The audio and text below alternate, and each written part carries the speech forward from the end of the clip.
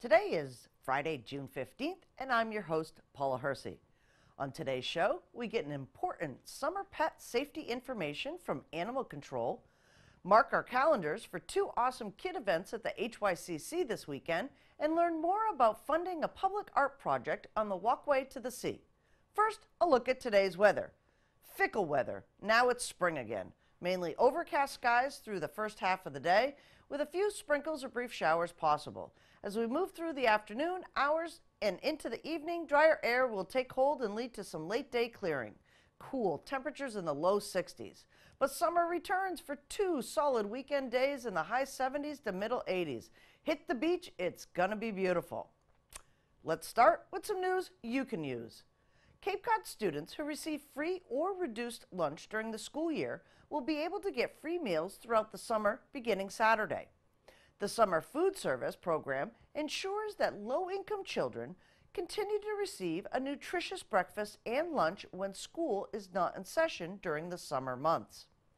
Children receive full meals comprised of all 5 food groups, including whole grain, dairy, meats, and protein, and fruits and vegetables. Their program is offered at 5 open sites where families can walk in and receive a free meal without having to meet free or reduced income requirements.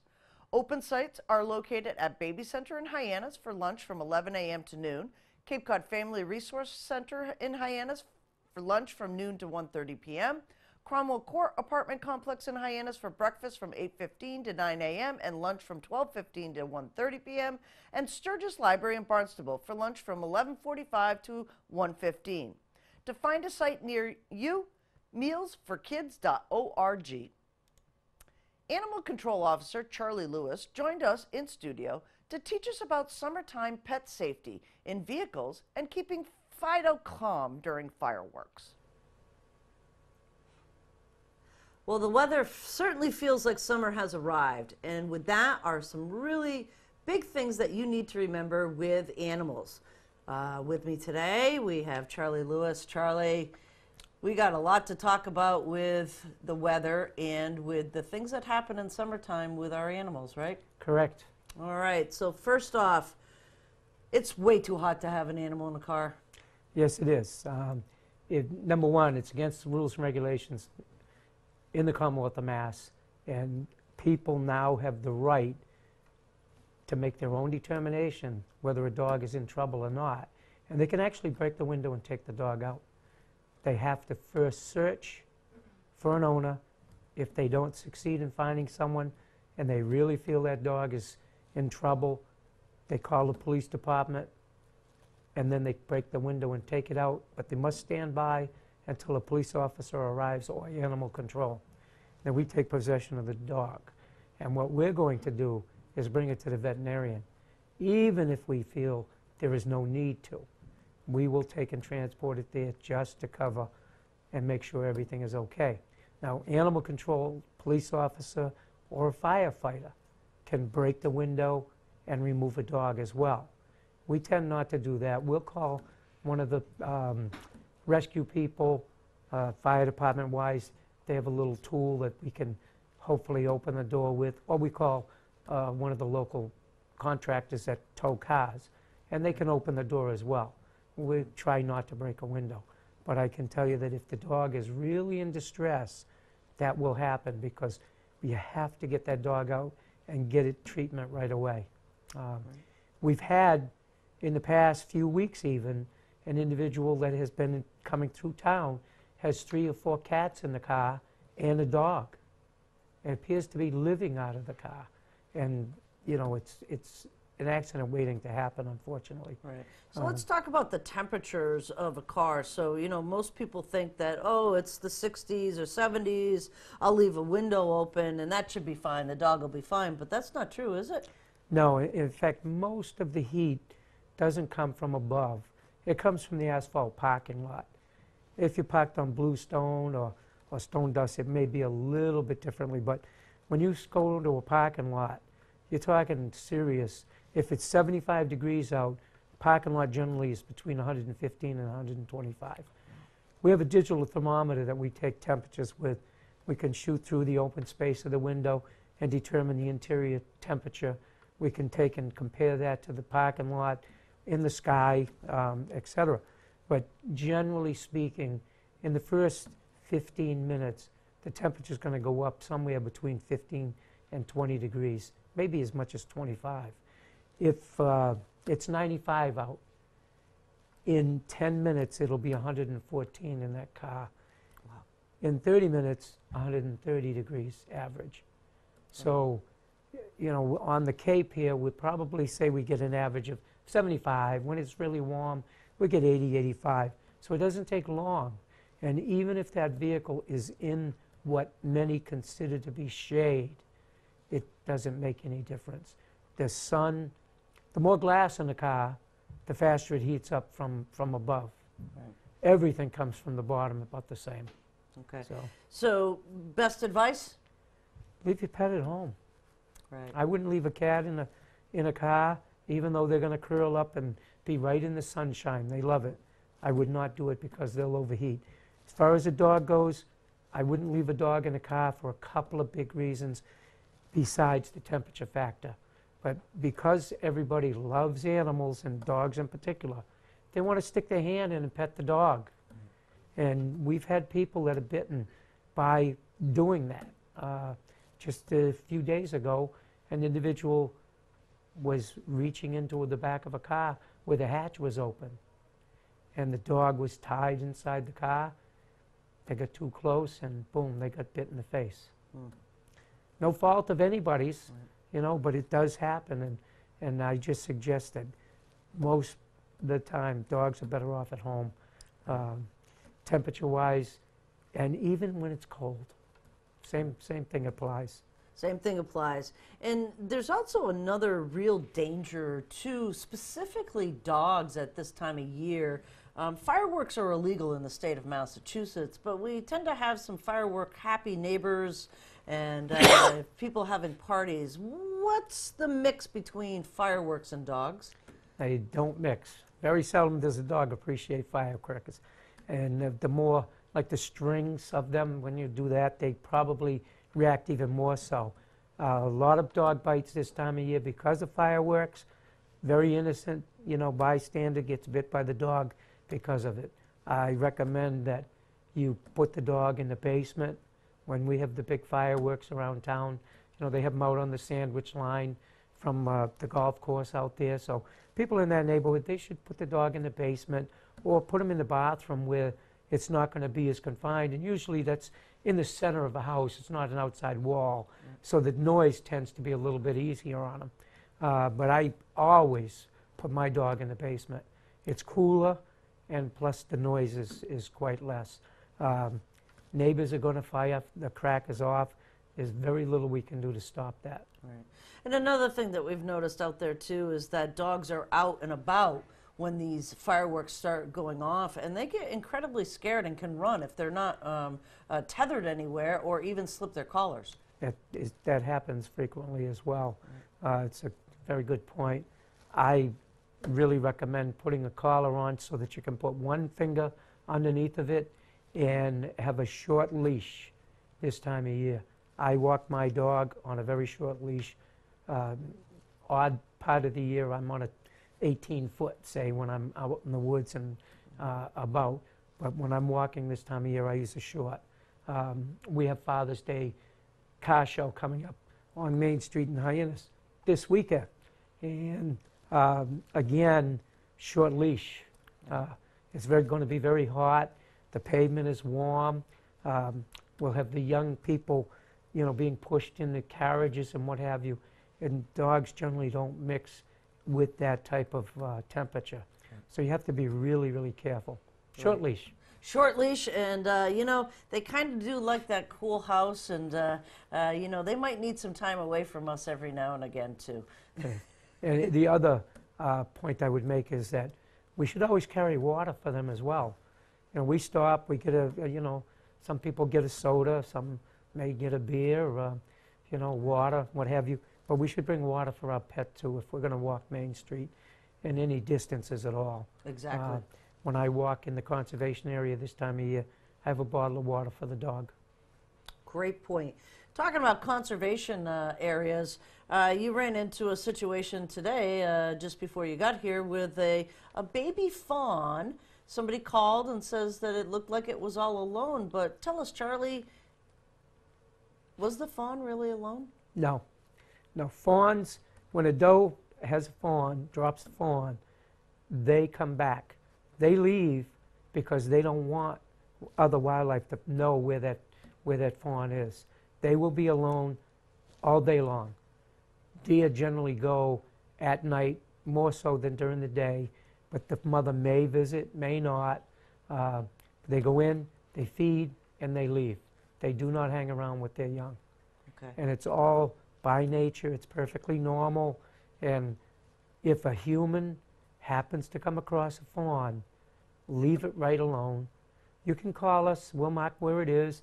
We'll kind of keep an eye from a distance. But we want to leave that animal all by itself. The mother will come back to it. Now, obviously, if there's an animal, a deer that's been hit on the road, that may change the picture a little bit. But this time of year, we don't tend to see as many deer strikes. Right. So at this point in time, when you see those babies, mom's just out there making sure that nobody else knows where that fawn is and just leave them be. Nature pretty much knows what they're doing, don't they? Yes, they do. They cover the story much better than we can. Excellent. Thanks, Charlie. Okay.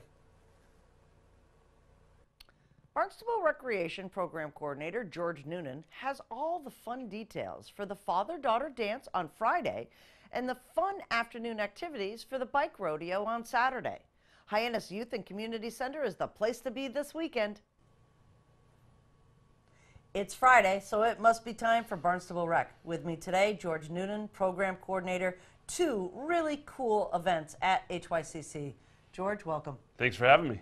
So this weekend, we've got some, let's see here, Friday night. What's this weekend? Oh yeah, Dad's Day. Yep, Friday night, father-daughter dance at the HYCC from 6:30 to 8:30. Okay. It's a luau theme this year, our first ever time doing a theme for the event. We used to do, just straight father-daughter dance, but, after my last one, I saw the dads getting a little warm in there. Ties were coming off, shirts were getting unbuttoned. I'm like, well, maybe I could think of something a little more laid back, a little more casual for fathers. So I thought, why not a luau? Right. So yeah. So what can fathers and daughters expect? So time you said already, but when they get there, what really happens at a father-daughter dance? Well, let me just say one thing first. Sure. It's not just for fathers and daughters. If there's any male relative that'd like to take a little girl to this dance, they're more than welcome to come. Oh, so please don't be afraid if you're not a father. I'm a stepfather myself, so I know. If you're a stepfather, you're an uncle, a grandfather, whoever it is, you're all welcome to come. Great. When you come, we're going to give you your Hawaiian lei to wear. We'll take a picture of you and your daughter or significant date for the evening. We'll have some hors d'oeuvres and snacks set up for you to eat. We're going to have a DJ spinning some tunes. We'll play some games with the kids, some limbo, a little freeze dance, things like that. We'll have a good time with them. And just let them spend a little time together, just as the two of them. So. Right. And that's important too, as kids little girls grow up really quick, don't they? Yes, it's very important, especially to have a night where it's just maybe you and that male role model in your life. Sometimes, moms and daughters always seem to be able to hang out and do stuff together, so it's nice for the dads or the male role models to have a chance to do something on their own with them. That's fantastic. And again, that's on Friday night? Friday night, 6:30, HYCC Gymnasium. Fantastic. It'll be a wonderful, wonderful evening and a Oh, great start to Father's Day weekend. Absolutely. You got that and the car show on Sunday. I mean, and it's supposed to be beautiful weather. But between the two, we might have another event at HYCC that, we're going to talk about. Yeah, so. What's that event? I'm thinking, giddy up. Well, we have a great partnership with Mass DOT and the Kiwanis Club of Hyannis. Thank you, Brian Morrison. You're awesome as always. We'll be hosting our bike rodeo, our annual bike rodeo at the HYCC in the parking lot on Saturday. I think it's the 16th. Yes, that's the date. From 11 to 1. Okay, it's a free event. We ask you if you want to come down. C Sports, Jeff and Andy Craddock, awesome people. They're bringing their staff down to do inspections on bikes and small services, servicing bikes, checking chains, checking seats, checking brakes, stuff like that, and doing repairs. We're going to do some bike safety exercises with the kids. We'll have like an obstacle course, a couple games, couple activities going on. High-end fires coming down with an ambulance and some of the guys to keep, keep the kids acclimated what the fire department does in situations. Barnstable Police will be there. Again, Brian Morrison, the mayor, he's everywhere. So he'll be down there helping us out. We'll do activities. We're also doing, as part of it, we have a summer food program we do there at HYCC, and that kickoff event is part of the bike rodeo. So we'll be doing free lunches for the kids that come down, so free food for the kids. Bike rodeos, we're going to give away a couple bikes we have that someone actually donated to the facility, so we're going to give away a couple bikes. We have 40 free helmets we're going to give away to people, so stickers, it's cool. Mass DOT will be there, they're helping out with it as well. Music, we're just light, fun activities. Right. And when we talk about kids and bikes, this is the time of year that they're everywhere. And they should be. Right. I came in today and it's like 75 and sunny outside. The weekend's supposed to be beautiful, and we want these kids out on the road, but we want these kids to be safe and smart, wear their helmets, and just be involved. I know that we live in a technological age, and a lot of kids' activities are this or playing Xbox, but some of my best memories growing up were on my bike and riding to places like Katua Cavaliers games or to the Coop to buy baseball cards or something like that. But so we just want those kids. We want the kids today to have those same experiences. Right, and to be safe doing it. And to be safe doing it. Yes. Right. So that event runs. It's a short time. Short, 11 to 1. It's a quick hit, so you can still hit the beach afterwards, or if you got a baseball game in the morning, come to that. Go to your game. Come to that. Take off. You don't have to be there the whole time.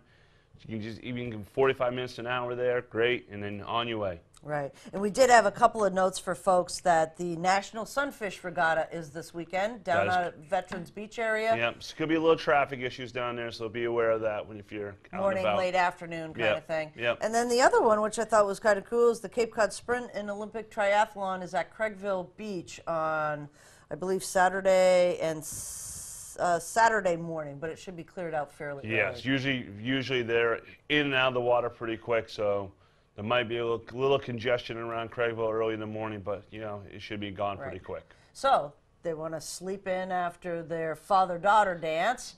Yeah, I'm sure there's some triathletes right at the father-daughter dance. Right.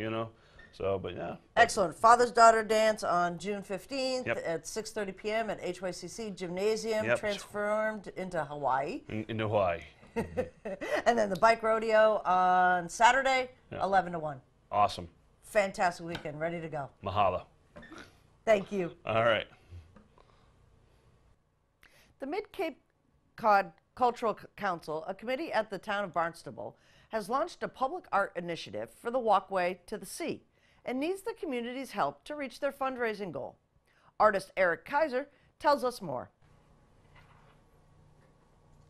Connecting Main Street to the waterfront, public art is on the rise in our community and others across the Commonwealth. The Mid-Cape Cultural Council, a council here at the town of Barnstable, is endeavoring to create public art all along the walkway to the sea. With me today, one of the artists, Eric Kaiser.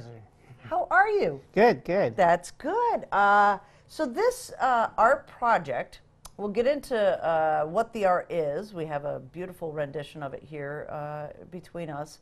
But first off, tell me a little bit about yourself and your art. My background is in wildfowl carving, which is bird carving. Okay. It's an American art form, as American as jazz and apple pie. And the Cape is actually one of the epicenters of bird carving. Really? Starting with decoys that were used as a utilitarian, it was a folk art. And with the conservation efforts of President Woodrow Wilson back in 1917-18, conservation laws were signed that eliminated the market for decoy makers making pieces out of wood, and they became decorative carvers, and that's what I do. What I do is not only an art form, but it's almost more a technical, scientific art too, because they're actually models of highly accurate models, which are textured and painted to be quite realistic. Wow. So as this type of artist, public art, I don't think a lot of folks understand really what public art is. There's been a resurgence of it over the years. It's not just a statue that sits in the middle of a sidewalk. Public art is meant to engage people and to let them kind of explore different types of art. This particular project, why did you get involved in this? I thought it would be fun to give a little bit back to my town. It's certainly not an income-producing project for me.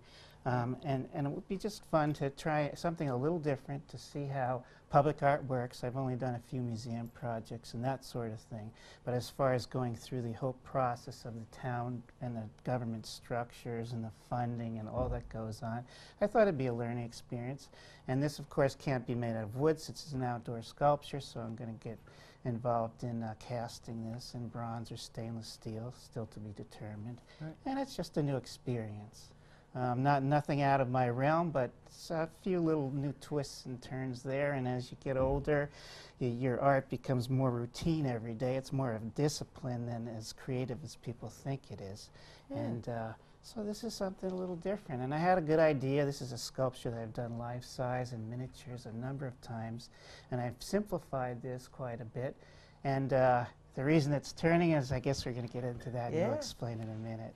So obviously there were requests for proposals for this particular art project. The Mid-Cape Cultural Council had some monies to begin the project. They're now in a fundraising mode to get matching funds from Mass Development, and we'll talk about that at the end of the show. But you came in with this amazing sculpture called Turn, Turn, Turn. So turn, T-U-R-N, turn, T-E-R-N, turn, T-U-R-N. Tell us a little bit of the idea, and obviously you've put a lot of work into the model as well. This isn't a lot of work for me. This is a quickie. That's a quickie, okay. So tell me how you came up with this idea and what you expect people to interact with.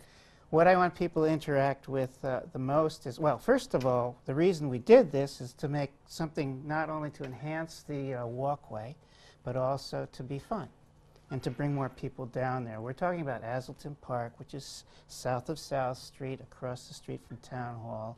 As you go catty corner, you'd be walking between the Armory and Geyer Barn on the right and the Maritime Museum on the left, and you go down to this beautiful spot towards the lobster pots. And if you kept going, you'd go past Wimpy's, or Spanky's. Spanky's, yeah. And then on to the artist shanties. So that's where it is.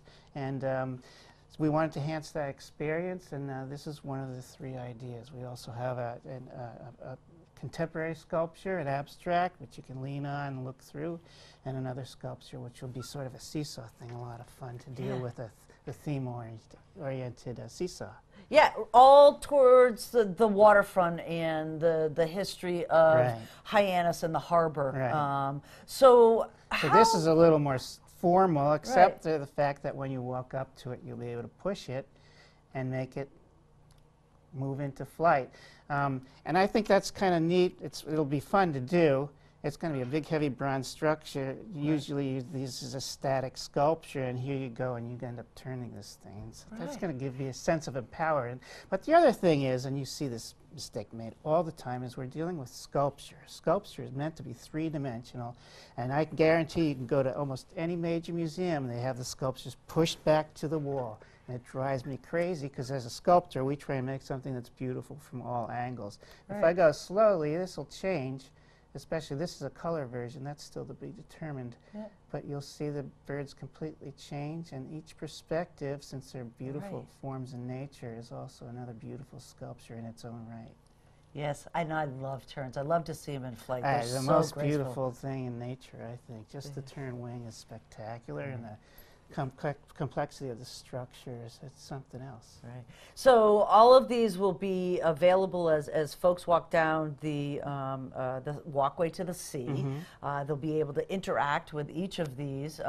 You're working together with two other artists that are well known, that are members of the community as well. Slightly different disciplines, right? Slightly different disciplines, but I It's think three very different takes on public art. yeah. So I think this is a great idea. And one of the things that we know of right now is that the Mid-Cape Cultural Council is a full-on press to get this funded. Anybody can go to their Facebook page and look up how to help them fund this project. It is being kind of like what we call crowdsourced right now. So there's the ability for Massachusetts Development to fund half of this if they meet their crowdsourced goal, which I think is a great way to have the public get involved and then have some state funds and some town funds come in and actually make this a reality. So anything else you want to kind of talk about a little bit on this project? I love, when I was on the Mid-Cape Cultural Council as a board member, I really loved this sculpture. I just thought this was, especially the interactive piece of it, you know, showing the birds in flight was Well, amazing. the engineering is going to be quite a lot of fun, and I found the bearings involved and everything and a lot of the materials, but of course we'll have to work through with the town engineer and how do we make this resistant to graffiti, and are people going to sit on it, and is it safe, and lots of things to think about. And it's a fun part of the puzzle, which is a lot of fun about making art, is figuring out all the little nooks and crannies and the things that need to be done. I mean, this part I do all the time. It's routine for me. I do it in my sleep. But now with the rest of it, a new challenge, more fun, and it will be, I think, quite an attractive piece for the.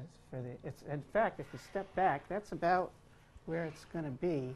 It's right down over there somewhere. That's where it'll actually be placed. That's fantastic. Well, thank you so much, Eric, for joining us today and telling us a little bit more about your art and about this project. We appreciate it. Thank you.